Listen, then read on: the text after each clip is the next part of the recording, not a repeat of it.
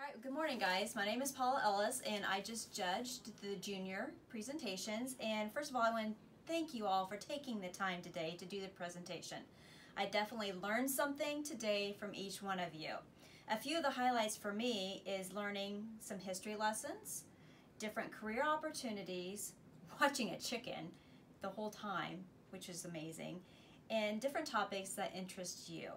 For future, which I hope doesn't happen, but if we have to do this again, be sure and re-watch your videos to look to make sure that everything that you have is visible.